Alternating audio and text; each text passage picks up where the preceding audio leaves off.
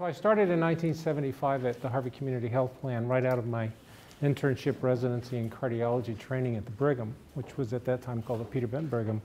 I'd had the benefit of being exposed to Robert Ebert, who was the dean of the Harvard Medical School at that time during my medical school years. And Dr. Ebert was, in my mind, one of the forgotten heroes, is one of the forgotten heroes of the era that we're now in. And I'll try to showcase that for you in a few minutes with a slide.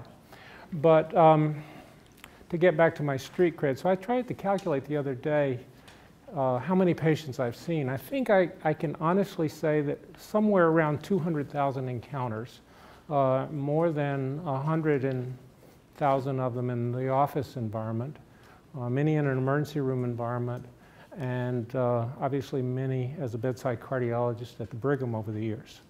I gave up practice reluctantly in 2008. I'd been the chairman of the Harvard Vanguard Medical Association. Previously, I'd been chairman of the physicians group within Harvard Community Health Plan and Harvard Pilgrim Healthcare, and then, but always practicing full time.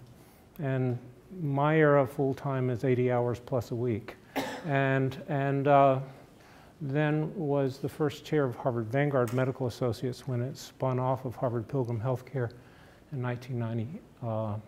We say 98, but it was actually 97. And then finally had been the chair of Atrius Health after it had evolved as a consortium of 5 medical groups in the greater Boston area at that time.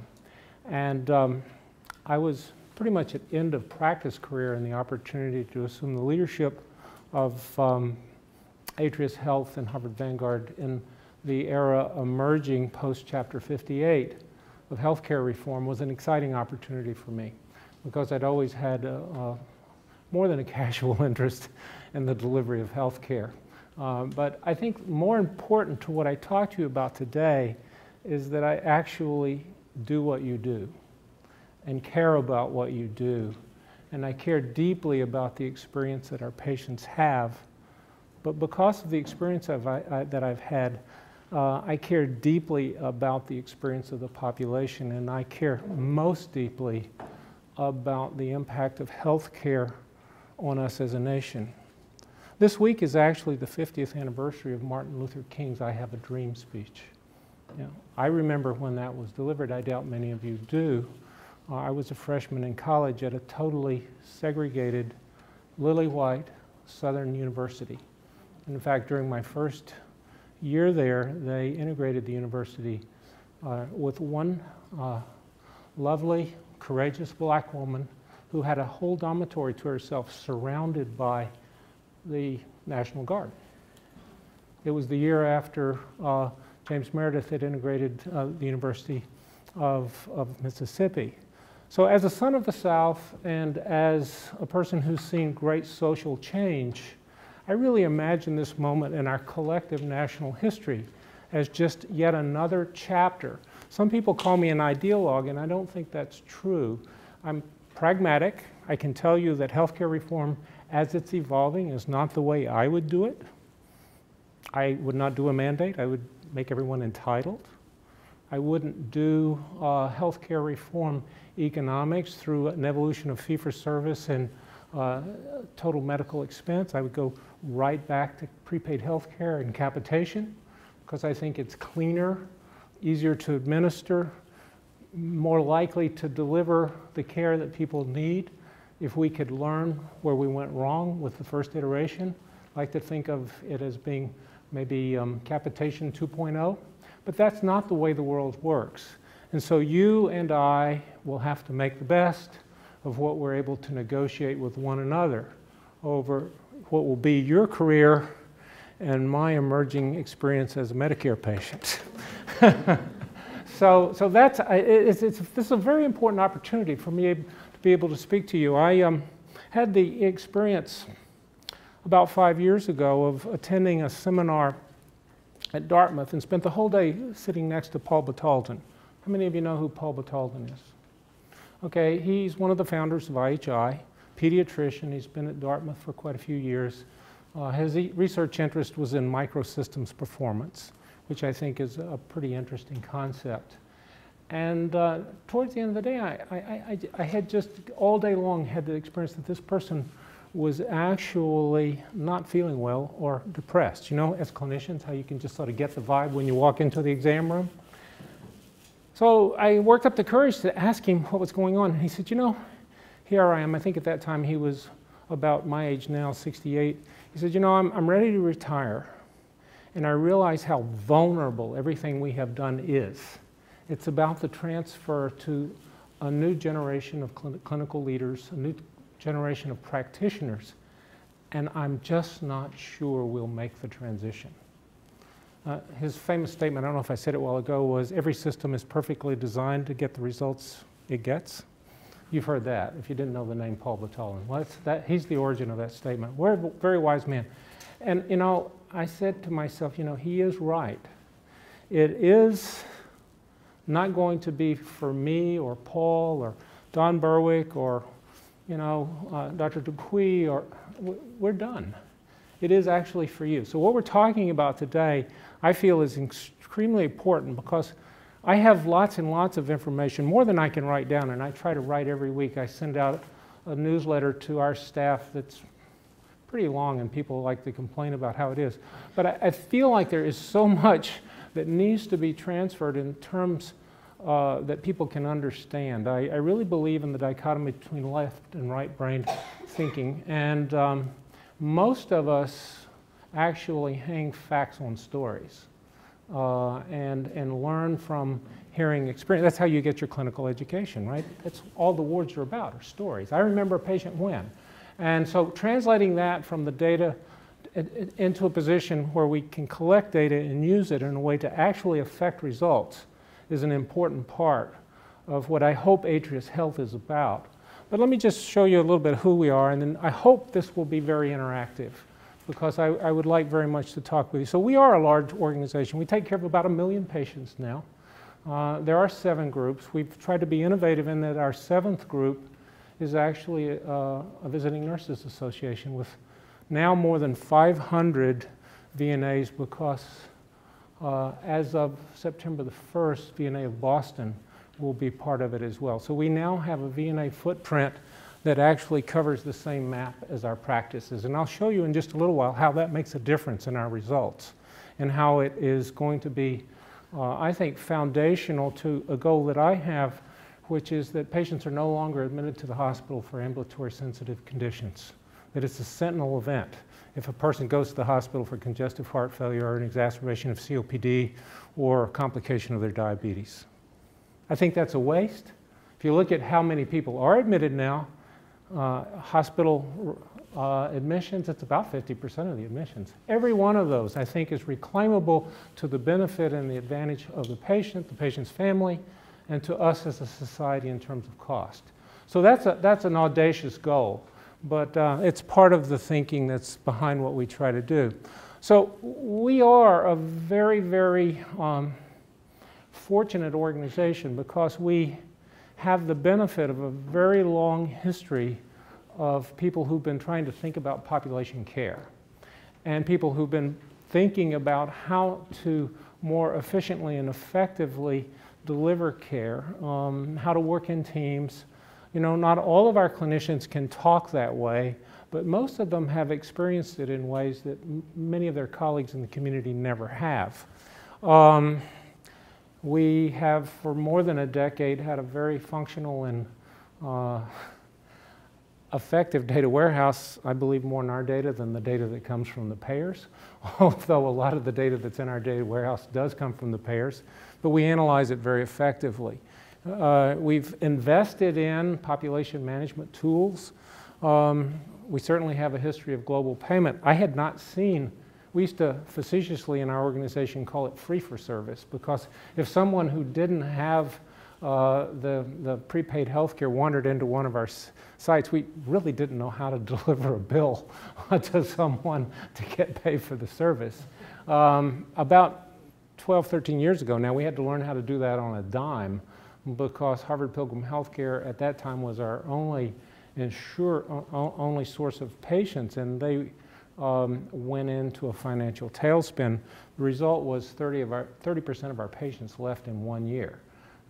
If you lose 30% of your revenue in 1 year, you're experiencing a significant financial stress. I can remember when the folks from Price Waterhouse said, you know, Dr. Lindsey, this is not a going concern. I said, you mean the fact that we don't have the money to cover payroll on Thursday, this being Tuesday, should concern me? And they said yes.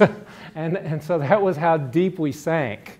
And some of the managerial decisions that we had to make at that time were awful. I say that we burned the furniture to get through the winter. We literally did.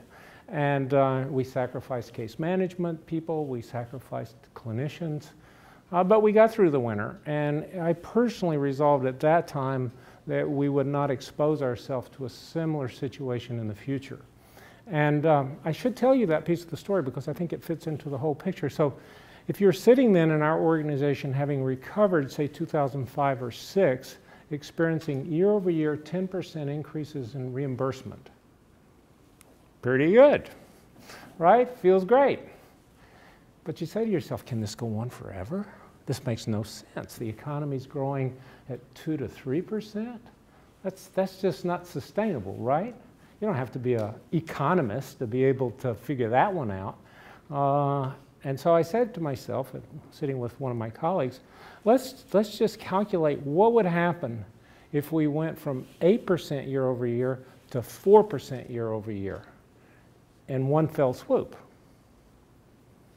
Well, at that time, it was about $180 million of income because we're a $2 billion organization, okay? That was a lot of money. Could we absorb that sort of loss?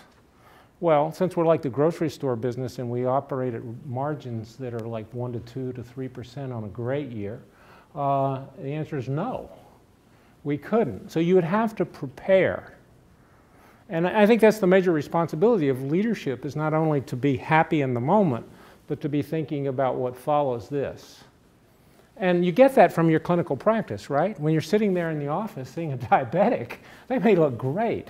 Their glycohemoglobin is 8.4, and you know that, and you know what it might mean, but it's not going to determine what they eat for supper that night or how they choose to spend the next week unless you actually bring it to their attention in an actionable way. So imagine that then in the context of an organization full of clinicians who've gone through a very significant period of personal and organizational stress, and you tell them, guys, it's time to go on a diet. It's not going to be easily received. But to the credit of many of the people who work in our organization, people did begin to take that sort of thing seriously. And it's good to have an organizing principle whenever you're doing something with a large number of people. And the concept is keep it simple, right? I think Tom Nolan and the others at IHI who evolved the triple aim, believe it or not, this shows you how fast the intellectual presentation of this material, it was articulated when? 2007, not very long ago. I heard Tom Nolan speak at an event in Washington the day or so after the last election, when it was clear that the president had been reelected and that all of those that had hoped that they wouldn't have to deal with the implementation of the Affordable Care Act would have their wish, and it wasn't. It was a wonderful day. There was I got to hear Don Berwick in conversation with Tom Daschle and former Senator Frist. There was a seminar later in the day, though, where it was Gary Kaplan, the very insightful and fantastic leader of Virginia Medical Center, in conversation with Tom Nolan and Maureen Bizignano, who's now the CEO heading IHI. And Nolan said something that really hit me. He based it off of Harvard Business School, Harvard Business Review articles from March of 2002 that looked at competitiveness of the United States in reference to the rest of the world and tried to extract from that a sense of, okay, what about healthcare? And he said it really boils down to three things. If we as clinicians are going to be able to lead our practices, our patients, and our communities to anything that resembles stability, it will require that we just do three things. Number one is to develop a capacity for working in commons. Now, I don't know if you know the paper by Garrett Hartnett on the tragedy of the commons and the application by Don Berwick and others at the IHI of that concept. It was also the thesis of, blanking on the name of the economist from Indiana who actually won the Nobel Prize for further expanding the concepts of how commons work, as in fisheries and things of that sort. So we need to develop a commons philosophy to healthcare, i.e. you don't need, as we now have, 3 bone marrow transplant programs so closely located that a reasonably proficient major league outfielder could stand in one spot and throw a baseball and hit each of them, you know, which you can do in Boston right now. They're high overhead, very, very intense investments, and that's not good economics, right? So commons. The second thing, and there's a lot of this in ACO thinking. I'm laying the groundwork for some of the stuff we're going to talk about later. The second thing is some process improvement. Okay? We all manage by objective. Oh, we should lower the cost of care. What does that get you? Headaches. You actually have to have a methodology. Process produces results which are exactly what the objectives were. You can't just throw out objectives and expect that you're going to have anything other than disappointment or a lot of attempts at frustrating, conflicting innovation. You know, a capitalistic society is built on the idea that, you know, people will establish objectives and be creative in getting it. In a large, complex industry like healthcare, though, I'm not so sure it's the right way to go. So we need to have, to repeat again, we need to have commons activities. We need to have competency of process improvement, whatever you want to call it, Lean, Six Sigma, some combination of all the above.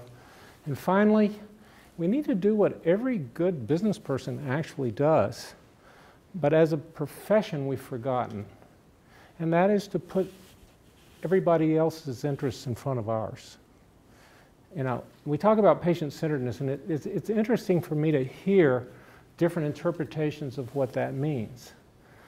But we could spend hours and hours and hours talking about the experience of the patient. Wonderful patient family-centered program at the University of Pittsburgh run by a very creative orthopedic surgeon, Tony DiPiorio, who has literally followed patients and their families around. And it's amazing.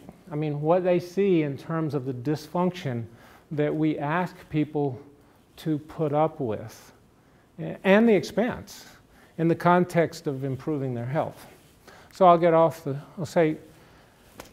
soapbox and get on another one. So this is not new. So Dean Ebert, my mentor, I didn't realize it when I entered Harvard Medical School in September of 1967 that the next week he was going to deliver a speech, the next month at Simmons College, where he made this statement that I later found. And I didn't realize he had a plot to produce physicians who were socially responsible, but that was basically what he was about. And I was one of the test subjects, I guess.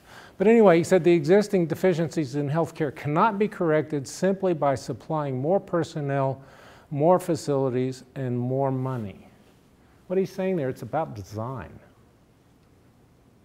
Okay? It's about design. It's how you put the system together. These problems can only be solved by organizing the personnel, facilities, and financing into a conceptual framework and operating system that will provide amply for the health needs, wow, 1967, of the population.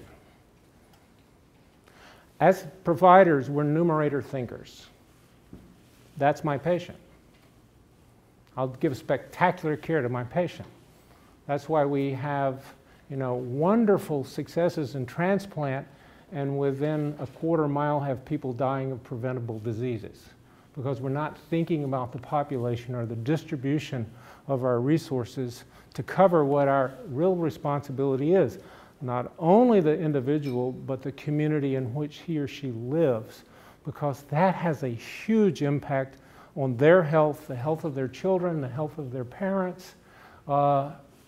quite frankly, the health of the society. So we now live in a society where in this state we spend more than 40 cents of every tax dollar on health care. So for the last $1 billion that we've added to education, where did it go? To paying retiree health benefits for teachers. Not for blackboards or laptops or iPads or for better training programs, but for that. The governor, a year or so ago, I enjoy going to his State of the State addresses. Prior to the passage of Chapter 224 was talking about health care. Last year he said not one but one sentence about it. Basically the job is done. Past 224 things are fixed. But then he started talking about raising taxes for infrastructure, right? He didn't connect the dots. You know, the money you're spending on health care could actually finance the infrastructure. So I figured out if we don't watch out, pretty soon there'll be toll booths on Beacon Street and Route 9, because that basically seems to be how the legislature has decided to raise the money for the transportation infrastructure that we need. Because nobody wants to pay more personal taxes. But that is the place where we are really not looking at the big picture of how healthcare economics has distorted all of the possibilities. I graduated from Harvard Medical School virtually free because I happened to have the good luck of coming along in what was called the Great Society. I actually owed $10,000 at 5.25% interest. I didn't have to pay a nickel until actually I was in practice for 5 years after completing my training program.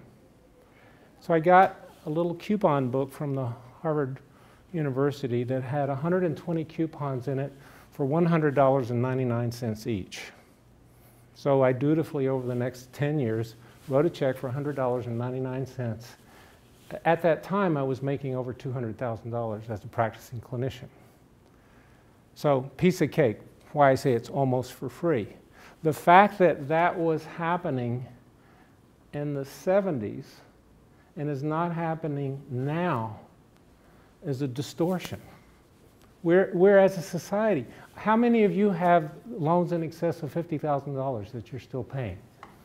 I'll rest my case, okay? We've got a problem that we collected, and so is an ACO the solution to the problems? I don't know, but it feels close to stuff that used to make sense to me. So let me proceed here. Of these definitions, the one that comes closest to what feels right for me is the third one, which says it's from the NCQA, provider-based organizations that take responsibility for meeting the health needs of a defined population with the goal of simultaneously improving health, improving the patient experience, and reducing the per capita cost. They knew what the triple aim was.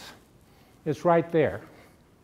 So the ACO, in my mind, is the organizational device to achieve the triple aim, which is the prescription that the nation needs for some serious social and individual problems.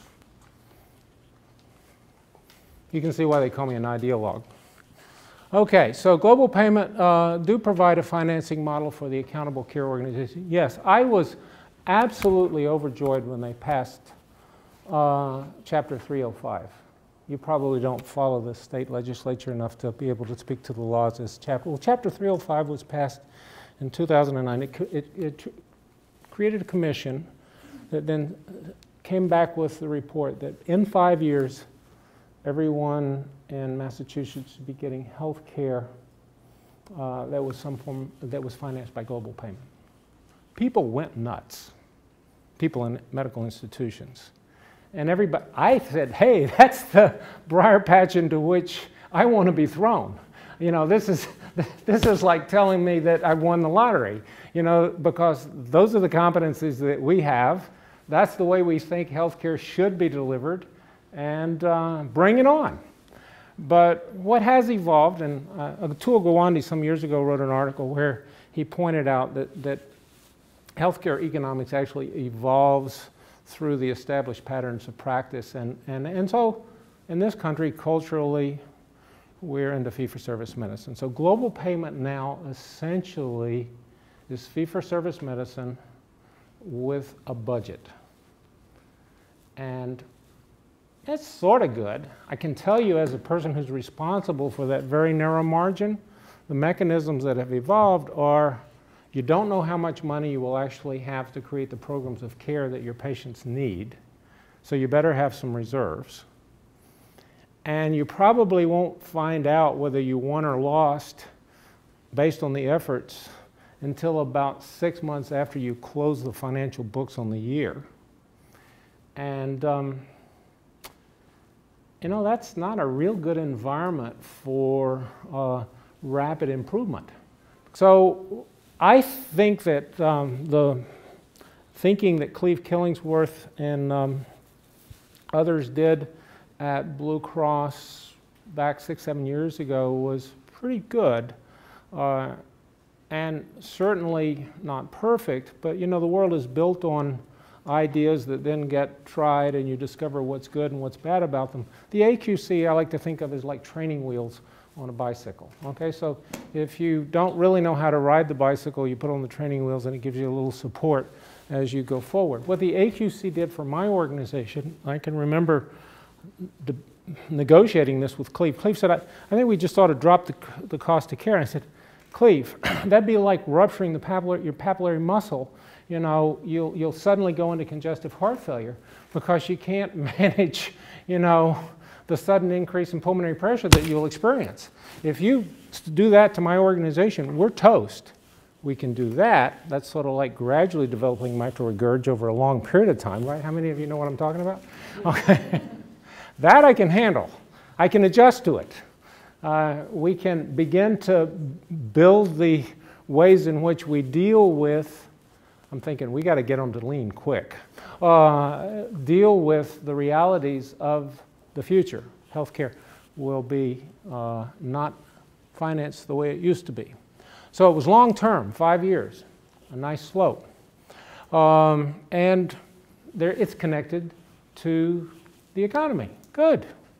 There needs to be that reconnection to the economy if we're ever going to get there, and it does have quality measures. So if Rosalie and I think back about what's different about now versus when we were in those first attempts at managed care, a couple of things. Number one, we have things like DXCG, where we can actually look at a population and say, what is the density of disease in this population right now? What are our best practices, and what should it cost in the most efficient and effective organizations to deliver the care that's needed? There was a disconnect between what was needed and what was provided in terms of finance at that time. It got worse when people who were interested in making money rather than improving care moved in and corrupted the idea with all sorts of get-rich-quick schemes, and there were plenty, particularly, I can tell you, IPAs where doctors became multimillionaires by denying care. So I don't know if any of you remember the movie As Good as It Gets, where Helen Hunt won an Oscar for standing up and shouting about her HMO. I was sitting there, it was 1998, and the whole theater just stands up and cheers. And I said, we are toast. You know? And we were. I mean, that was, the public had it up to here. They weren't going to take the denial of care as the mechanism for healthcare economics any longer, and rightfully so. So having understood that, does it mean the whole concept of prepaid healthcare is wrong? No. You need to know what the resources should be. You should have a system to be most efficient with it, and you should have something that wasn't there before, which is a way for the customer to comment on how the experience of care occurs. So that's why in all of the, I think, acceptable healthcare finance mechanisms, patient satisfaction is huge.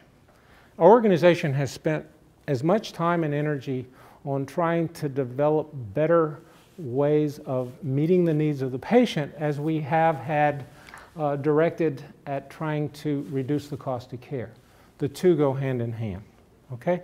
Because patients who are satisfied, who trust their physician, will actually accept and follow a plan of care much, much more efficiently than one who's trying to worry about whether they're getting ripped off or will they be denied care. I mean, the basic therapeutic contract, we don't talk about that much anymore, that should exist between a patient and a clinician or between an organization and a population should be about the fact that we're aligned for the same thing, to improve your health. Because that's what we're about. That's our mission. That's our goal. That's the primary reason. If we do that well, then yes, then our interests, our own individual personal economic interests should be satisfied. But if we put our interests ahead of the patient, it doesn't work in the end. It just is not good game theory. All right, so I thought that was great. So our experience with the AQC actually gave us a lot, I think, of insight, because these are very complex issues when you begin to think about, okay, how will we try to get back to the good old days when we were thinking about population care? And along about that time, the idea, you know, of the of the ACO began to be a greater and greater conversation. I don't know if you've thought about this, but the Pioneer ACO and all of the evolving mechanisms of global payment, particularly as applied to PPO populations, which Medicare is, have one huge difference with the earlier era of capitation that would have sent the executives of the system that Rosalie and I and Mark Bard worked in bananas. There was no contract that held the patient in the organization. The only thing that holds them there, and you're responsible for the budget, is their satisfaction. It's the therapeutic contract. It's the relationship that they have. And if they don't like what they're getting, if you don't meet their needs, what happens? They go to somebody who does. And then what happens? You get the bill. That's pretty scary. And so I'm a big fan of Elliot Fisher. A lot of people don't know that his father was the famous Roger Fisher at Harvard Law School, who wrote all of the negotiation sort of literature. But anyway, Elliot is a professor at Dartmouth, and he said the best fence is a green pasture. So that really jives with my right brain sort of thinking, right? Green pasture. If you're in a green pasture, why would you wander? You've got everything you want right there. So in fact, I think that is the core concept of a functional ACO. That it's patient service. It's about what, as Clay Christensen says, you know that name, Clay Christensen? Great thinker at Harvard Business School, has sold more business books than anybody in the last 50 years, and is the creator of phrases like disruptive innovation, things of that sort.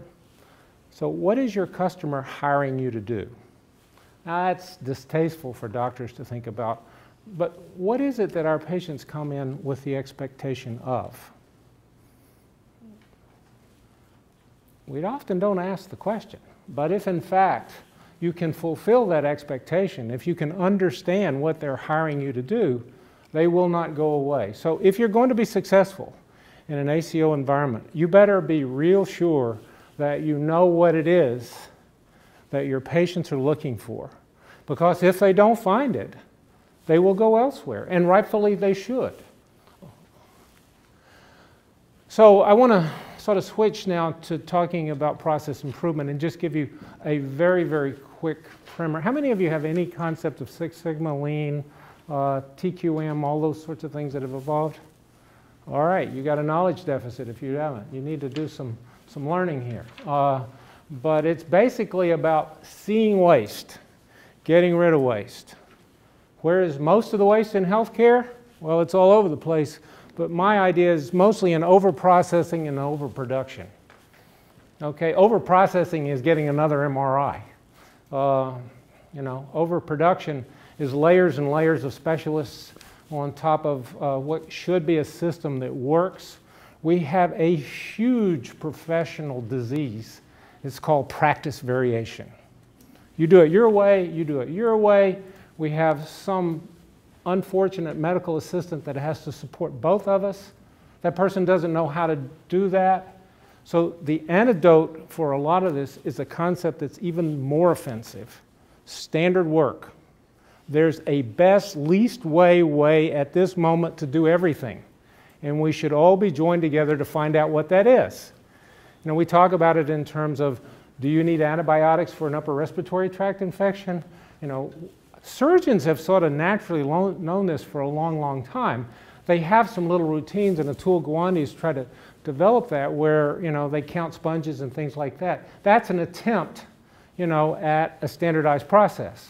Mark Bard, along with a colleague of his, Mike Nugent, wrote a book called The Accountable Care Organization. Chapter 5 in that, The Sociology of Accountable Care Organization, is must reading for everybody, because what it does is it points out that all of us are victims of our training.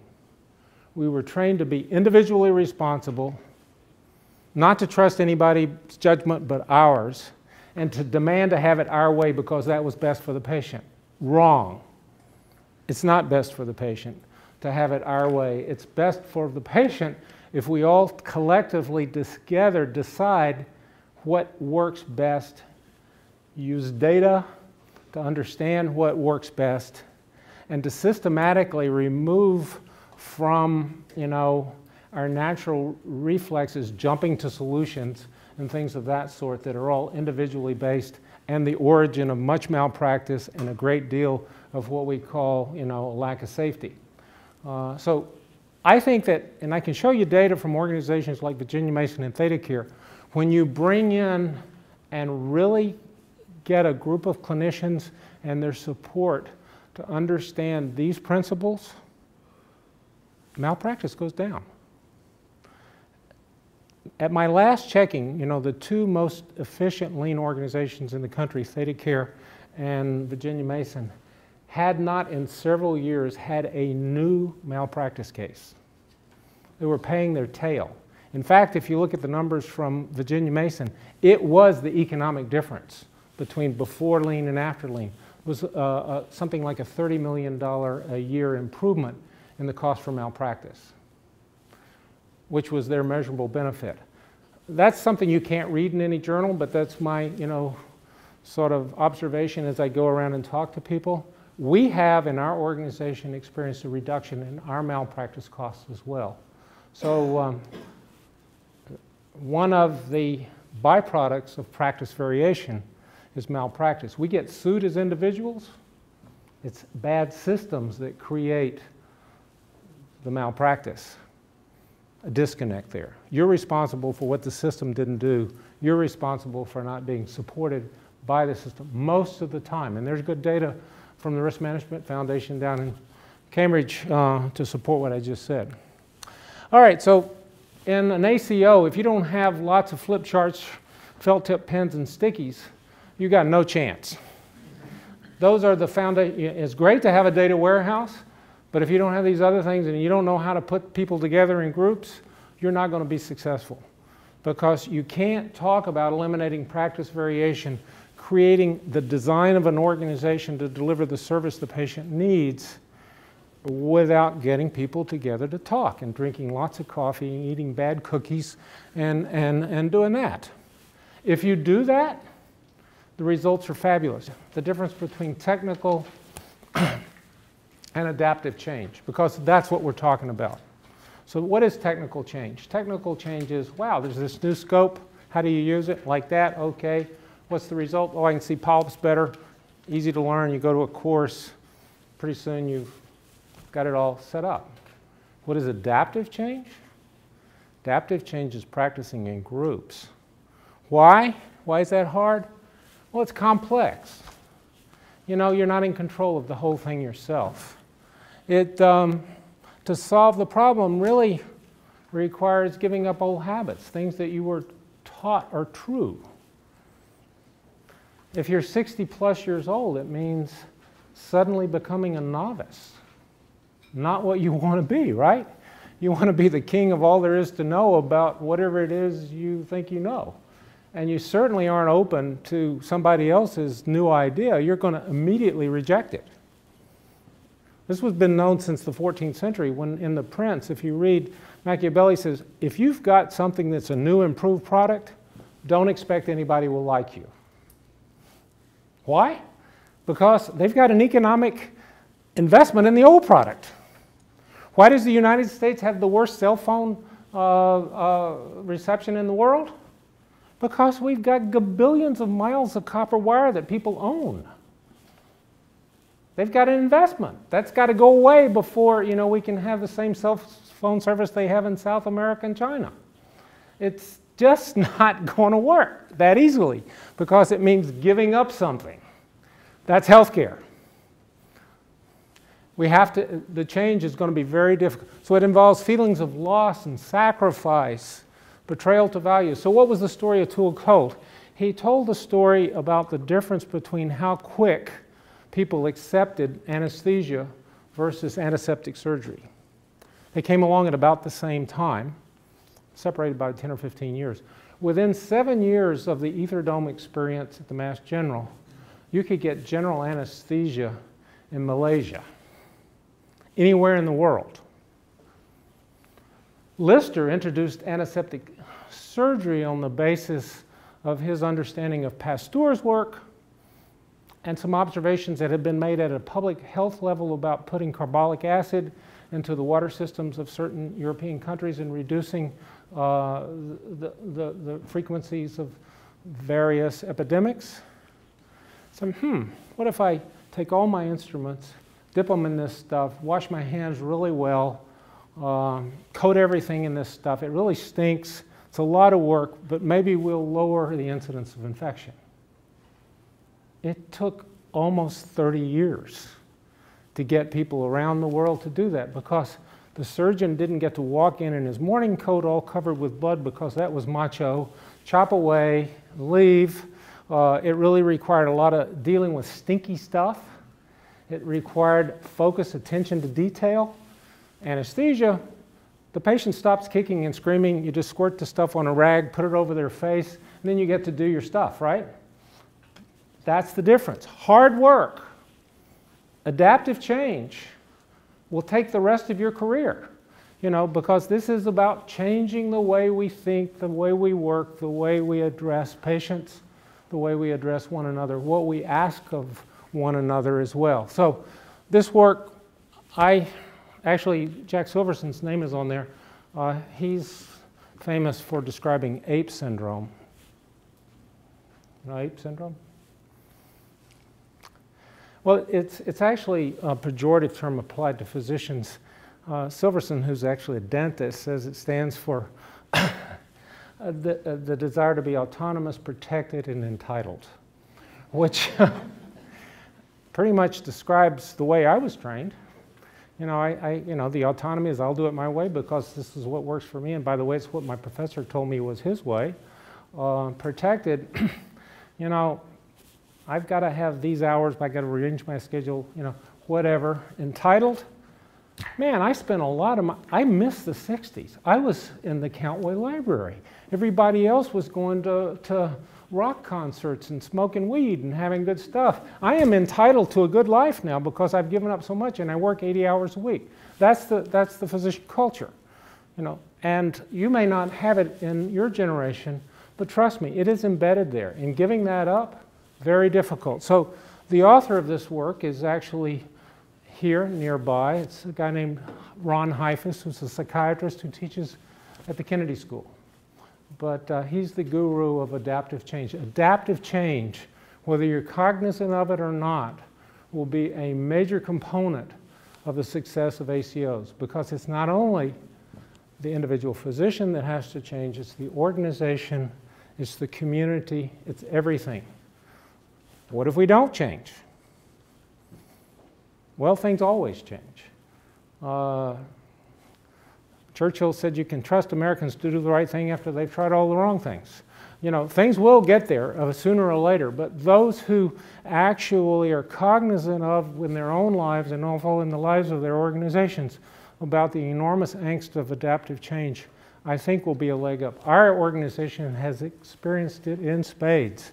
And when it really gets bad, I know about it because I'm suddenly, you know, old, ignorant, and have some sort of moral flaw as the general rumor in the community. But that's, you know, when we stop resisting things on the basis of data, and our idea about, well, we tried that before, it didn't work, somehow gets refuted, and when we actually can't delay the process any longer by suggesting another study, what's left?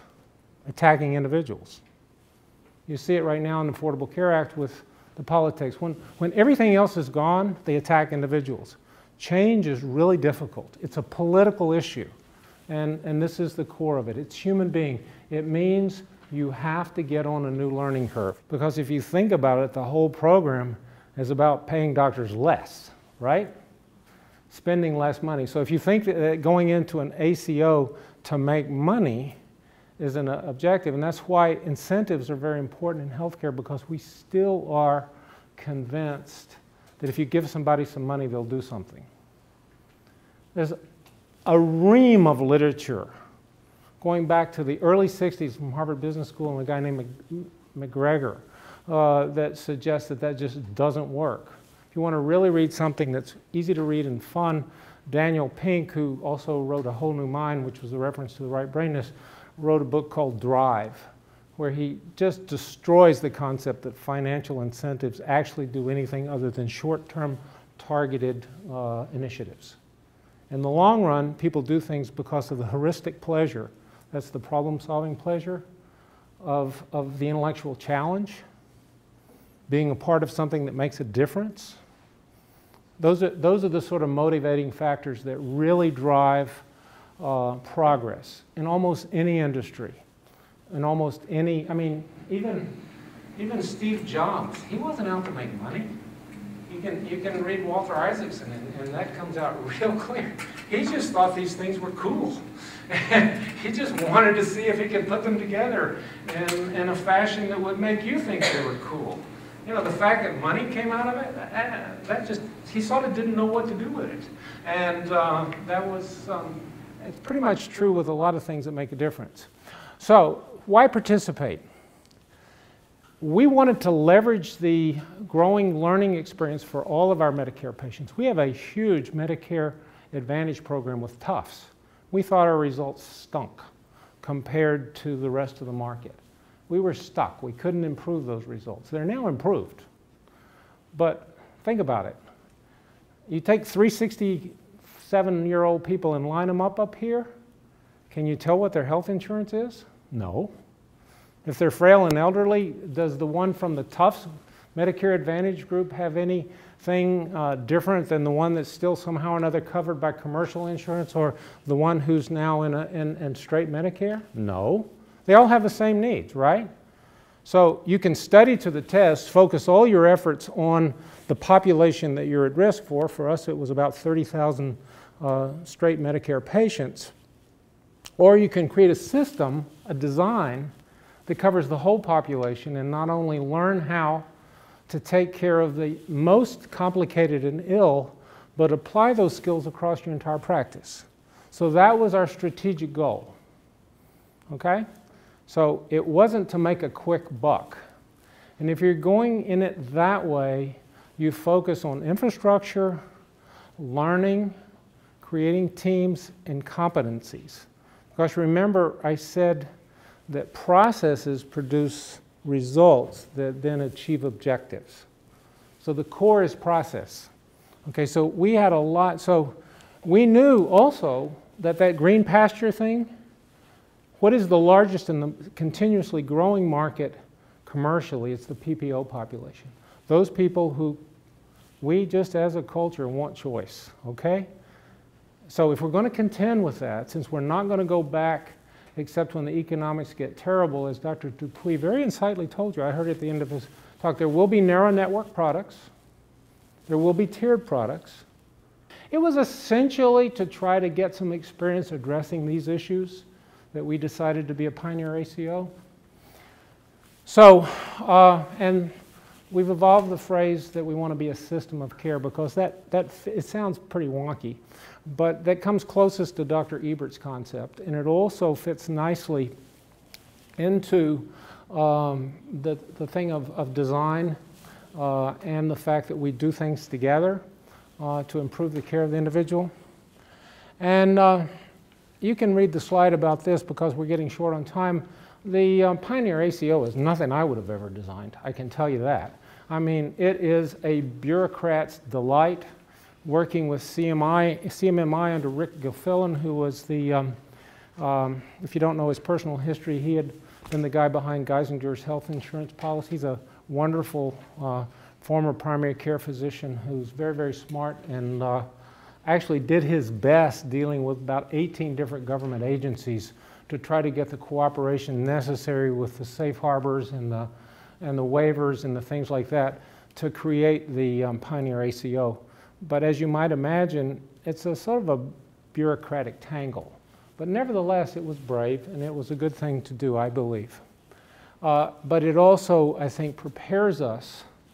I don't know if you know the Affordable Care Act well enough to know that it actually isolates out certain monies to go to CMMI, which is the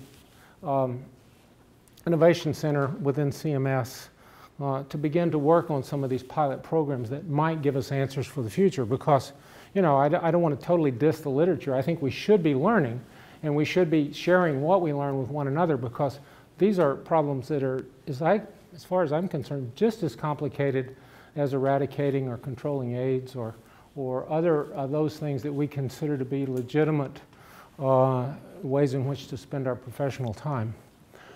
So the finance is rather convoluted, but basically what they do is they take the experience of your population, and like I said, we had 30,000 patients getting care from 5 different healthcare organizations loosely brought together, sharing data, trying to improve quality together, but not with a common bottom line, which is a point I'll get back to later. So we were not as tightly financially integrated as I've tried to get us to be over the course of the last 5 years. So I have 2 objectives left in my healthcare career. One is to move Atrius Health to one single physician obligated group, because the Pioneer ACOs give us some relief from the Stark laws through waivers, but we are at the level of organizational affiliation that actually allows us to be one 501c3 and avoid taxes. But from the point of view of the Stark laws, we're actually competitors. And so that makes it difficult to create shared programs. So this was our first real shared clinical program. We've had shared programs up to now through a legal device called LLCs, sort of joint ventures. And so we have a joint venture for women's health on the South Shore and a joint venture in cardiology, lots of joint ventures in imaging and things of that sort. But we haven't had a universal program of shared clinical activity like the Pioneer ACO. So the second problem for us was now we had 5 groups who all knew each other but had never shared care for the individual with one another. Plus we had just brought in the first wave of our VNAs. So those were our goals. So we had I forgot to mention, we all said we're pretty good. So when they took your last 3 years of experience, one other step, they look at the Medicare people who see you and say, how often does this person see you and for what percentage of their care, primary care, do they get from you? And so there's a formula. And so attribution, assigning a patient, occurs by that patient's choices to get care from you. A couple of jinx there, because there were some people that got attributed to us who we actually didn't provide care to. They were seen by clinicians who were moonlighting in moonlighting in nursing homes who work for us, and their provider number got attached to the patient and that got attached to us. But you know, those are the sorts of things that you would imagine in a big population sort of thing. Then they looked at the cost of care over the last 3 years and said, that's your budget. Well, we've been doing pretty good. So there were 5 ACOs in this market. Our budget was about at the closest, nobody shares this data, but my best guess, Stewart aside, because I don't know what their budget was, but between Mount Auburn, BI, Partners, and us, ours was the lowest. It was and well, you'll see the numbers in a minute, around $900. And that budget is actually, after you get the raw number per month per patient, after you get the raw number, then you project it forward by a certain amount, and then you're playing the game against that number. Since their data was slow coming to us, we renegotiated with them that our financial year for the first year would be from Q2 2012 through Q1 2013.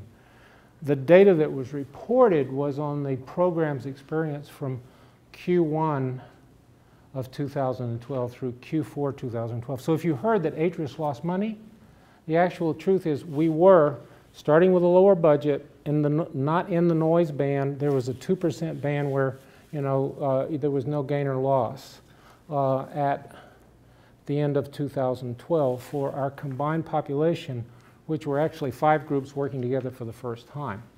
So our focus on the first year was putting together infrastructure. And this is A3 thinking. If you've ever seen an A3, which is the basic intellectual tool of Lean, this is box 4. It's essentially a SWOT analysis. If you understand scientific method, if you understand plan, study, do, act, you understand Lean. It's essentially that carried forward with a lot of new and robust tools and mechanisms to keep the ball moving forward. In the fishbone analysis, things going this way are things that need to be developed. Things going that way are barriers. You can do it either way. So these are mostly items that needed to be developed. And these were our initiatives. You don't do things that are complex unless you actually have a plan, right?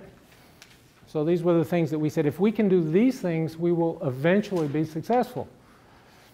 I told the board I thought we were going to lose quite a bit of money in the first year, and God love him, one of our board members, Pat Ryan, who's the CEO of Press Ganey, said, it's just an investment.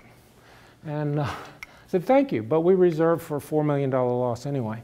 And went forward. So part of our plan was actually getting back to those VNAs, connecting them in effective fashions with the practices. That's adaptive change. You don't know me, I don't know you. We've got to get together and figure out how we're going to do something that neither one of us is sure will make a difference, but we're going to give it a try, right? So we did that pretty successfully. And I've got the Tufts Medicare patients here as well, because I told you we were trying to, so the first thing we had to do was get our clinicians to send those patients to our VNA partners. Pretty successful. Then we said, well, where are we going to target the first couple of years in our success? And that is, obviously, you go where the biggest expense are, post-acute care, readmissions, things of that sort. So you need to develop a partnership. Now we're back to the medical commons. So with certain preferred hospitals, with certain preferred nursing facilities, so that they will allow you to infiltrate their organizations and actually begin to help them change their processes, because you are either the payer or the beneficiary of that activity. And so they got going. So how do you know where the opportunities are? That's where your data warehouse comes in.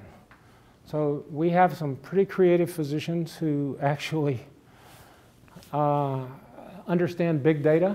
I don't. I just value the fact that those people are there, and I'm always impressed by what they show me when they bring me their spreadsheets and say, there's an opportunity.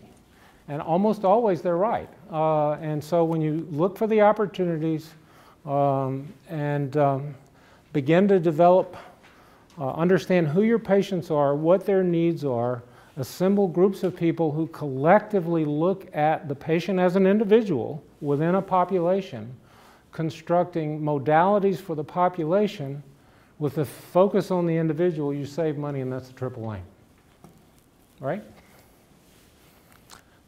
So this slide's sort of out of order. It's all about I to we. It's not anything any individual can do. So one of the things that got underreported was the fact that we knocked the socks off the quality measures in the first year even, because all of our groups had independently learned how to do that in the AQC. So, you know, we're way above the median in best in some classes, and that's going to make a difference because the first year, quality didn't count in the payoff. Now, 2013, you may save money, but you don't get it unless you hit certain quality scores. How many of you have heard the phrase, no margin, no mission? You know who said it?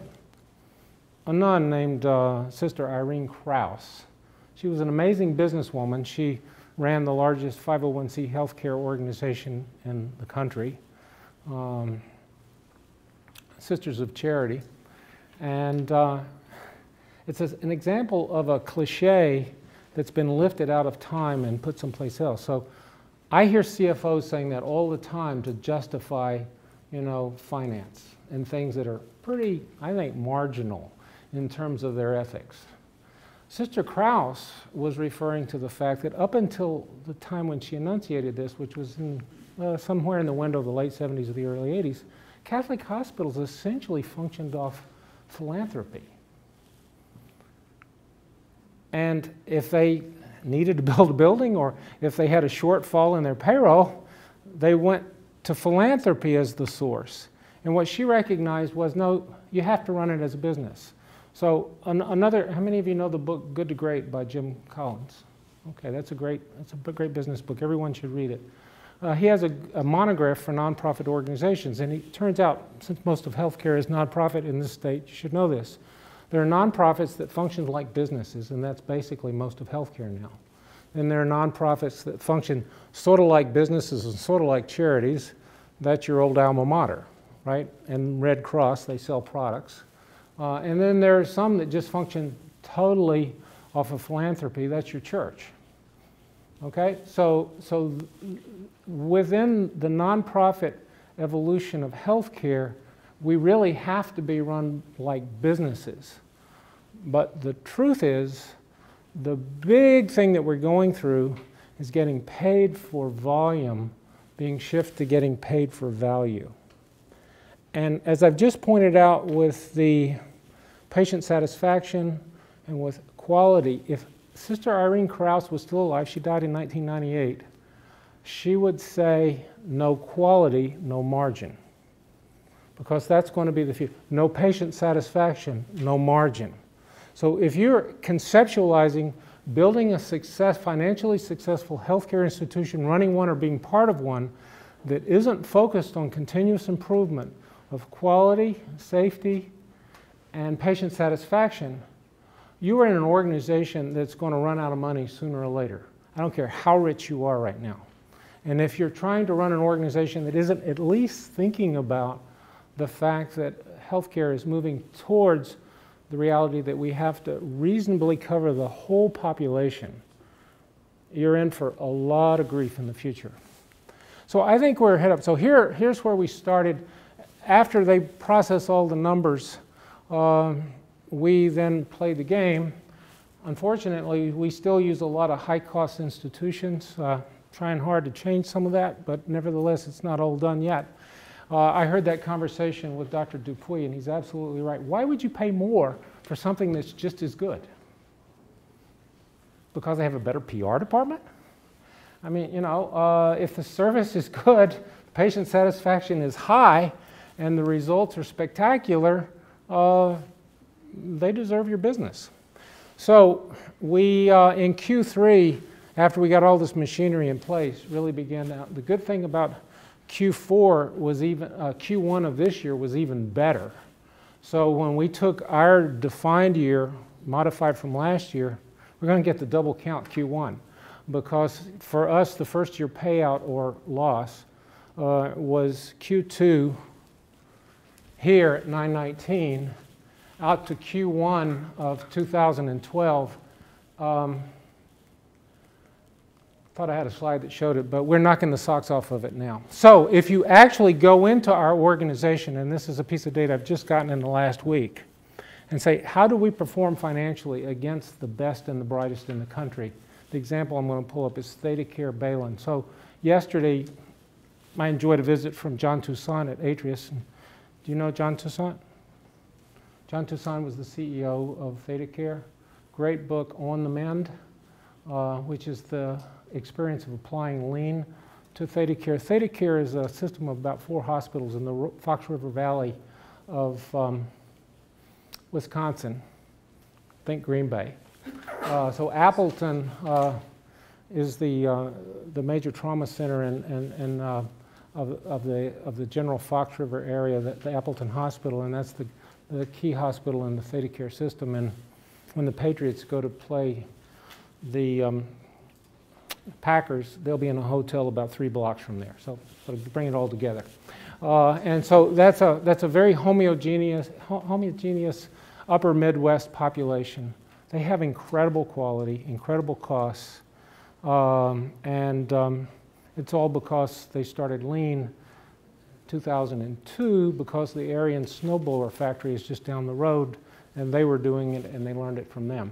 The story at Virginia Mason is Boeing was doing it, and members of the Boeing board were on the Virginia Mason board, and that's how it jumped there. But I think lean is key. So when I can tell you that Harvard Vanguard performed exactly as ThedaCare for the year, I can tell you we're in pretty good company.